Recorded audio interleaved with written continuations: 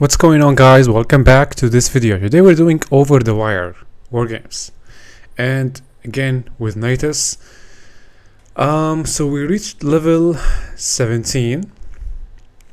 Today we're gonna do level 17, and reminding you guys that these challenges are challenges to test your web application penetration testing skills, namely cross-site scripting, exploiting cross-site scripting, cross-site request forgery, injections, SQL injections, so on and so forth.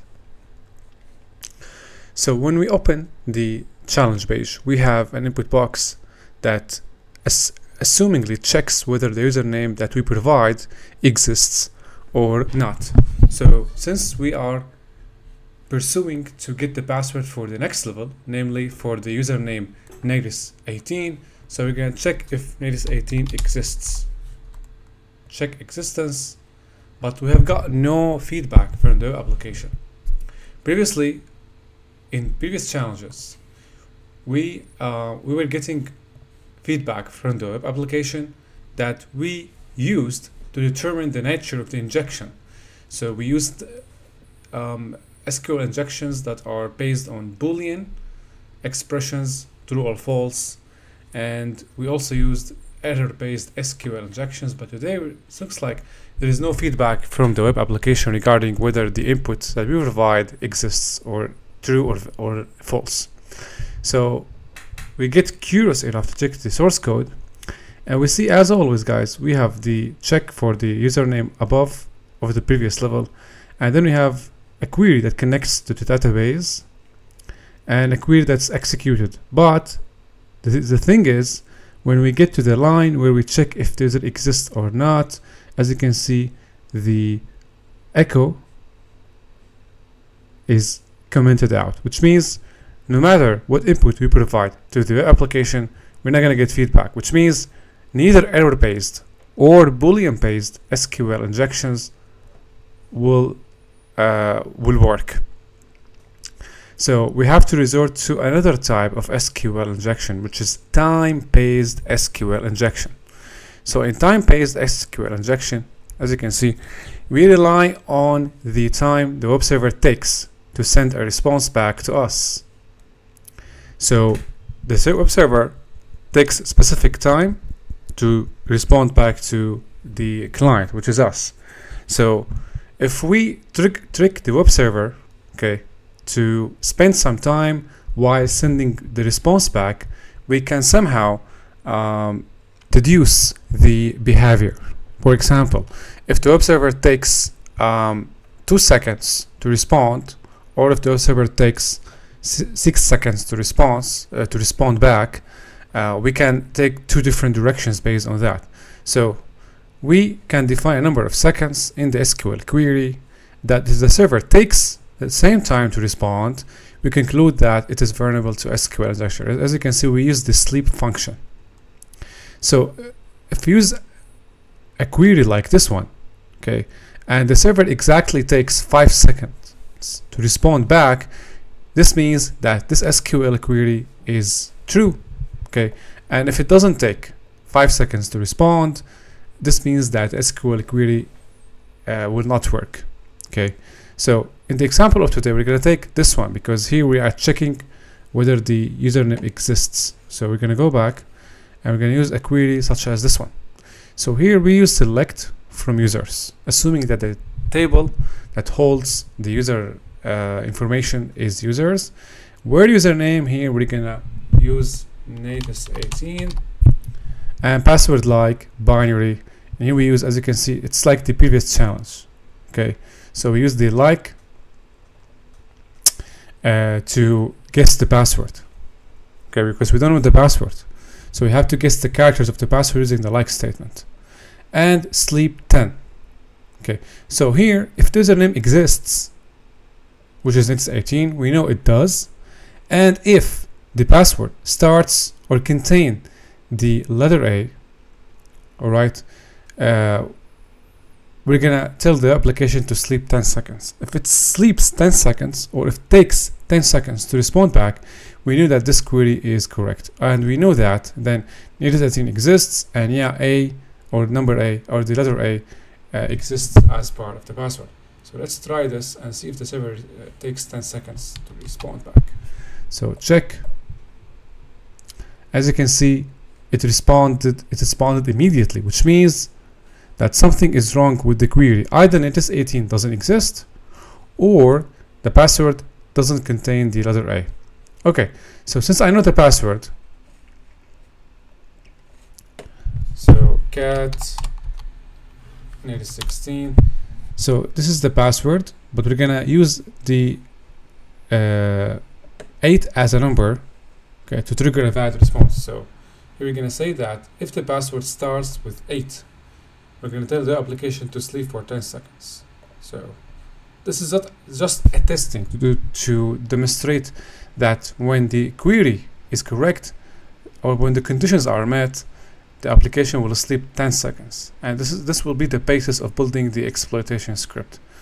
So if you go back here, here, okay, and use this, as you can see, it took some second, but I don't think it's 10. So we're gonna modify this to 5 and see if it works. So yes, as you can see, it's taking some time to respond. Yeah, so after 5 seconds, the server responded back. So this means that both conditions, Natas 18 and the password like 8, are met. So Natas 18 exists, and 8 is the first character of the password. Alright, if we try with 9 and we send this, as you can see, the server responded immediately and did not execute the sleep function, which means that 9 is not the start of the password, knowing that Natas 18 exists. Okay, so what do? We're gonna now build a script that iterates.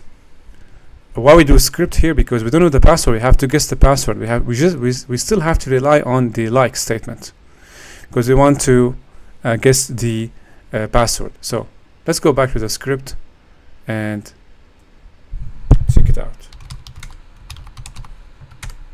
So we start with important requests and basic authentication, because we want the script to authenticate using the previous level's information and then start the next level. So here, as you can see, we have 2 for loops, much like the previous challenges, if you have been following them on my YouTube channel. So first we have the all characters list that contains all of the characters, uppercase, lowercase, and numbers, because we know that the password of all the levels consists only of lowercase, uppercase, letters, and numbers. There are no symbols. If there are symbols, the case will be different, or we would have needed to put them here. So the first for loop here will iterate through the all characters and will build a list of valid characters. What are the valid characters here? They will be put in filtered characters. So our aim here is to find the characters that really compose the password. Based on what? Based on the sleep function. So here I used, as you can see, these are URL encoded. So here in Natas 18, as you can see, this one is double quotes. In the sleep function, this is the left parenthesis, and this is the right parenthesis, and this is the 3. 3 is 3 seconds. So if the application sleeps for 3 seconds or more in the if statement, we know that the characters that we sent or we tested here are part of the password. So we built filtered characters list to contain only the characters that compose the password, but we are still not done yet. We have to know the correct order of these characters to guess the password. So we do the second for loop here. So we know beforehand that the password of all the levels consists of 32 characters. So we need a for loop or 2 for loops, one to iterate through 32 characters and other one to iterate through the list that we have built earlier. Again, we use the sleep with 3 seconds. So we try the array of filtered characters using the sleep, and thus we will know here through the if statement if the application sleeps for more than three or more than 3, we know that the password that we sent as part of those characters, or the characters that's part of this array, is the correct character for the password. So let's test this one and see.